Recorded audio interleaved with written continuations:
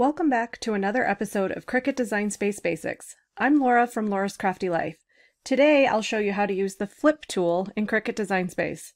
The Flip tool is used to change the orientation of an image on the canvas. You can flip the object horizontally or vertically. Sometimes when you add an object to the canvas, you need the orientation to be different. For example, you might want it to face the opposite direction. For this, you'll use the Flip tool. So start by opening a new project in Cricut Design Space.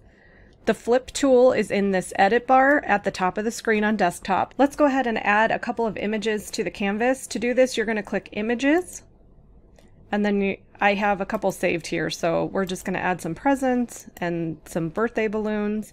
If you haven't used Cricut Design Space in a little while, you'll notice now that the images appear on the actual canvas rather than going to a separate page. When you're done choosing your images, you can just click this little arrow and you'll have your full canvas back.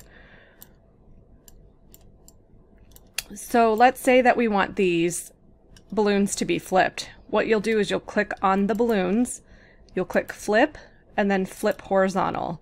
So you can see the orientation changed horizontally or left to right.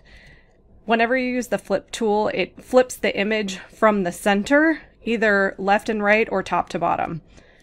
So we've got our birthday balloons. Let's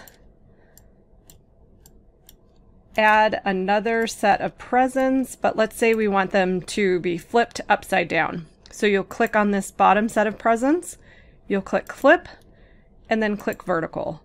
So now we have these presents on the top and the bottom, and let's go ahead and add another set of balloons, and we'll flip these back. So now we have a nice start for possibly making like a card or a sign for a happy birthday. Last but not least, we can add a happy birthday message to this. So we'll go ahead and shrink this down and kind of fix our design here.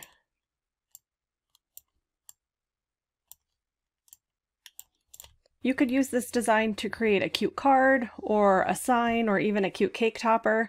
You can see why you would need to flip occasionally your objects. The next thing we're going to talk about is the difference between flip and mirror.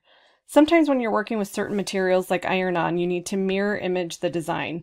You'll see this either in the tutorial you're looking at or on the package instructions itself. And the reason you need to flip the design is because you're cutting on the back side of the material. So when you place the weeded out iron-on onto, say, a t-shirt, the words and the design will look just like they did on the canvas because you're printing it on the back, so it needs to be flipped horizontally to cut out correctly for your design. So the mirror tool works exactly like Flip Horizontal on the canvas, except you'll use it on the matte preview page, and it will flip your entire design rather than a single object. So for ease of showing you this, I'm going to attach all of this together so it's a solid design. We'll click Make. This brings up the matte preview page. So right here you can see it looks just like it did on the canvas. Over here you'll see Mirror with a toggle. So if you toggle it on, it flips the design, the entire design horizontally.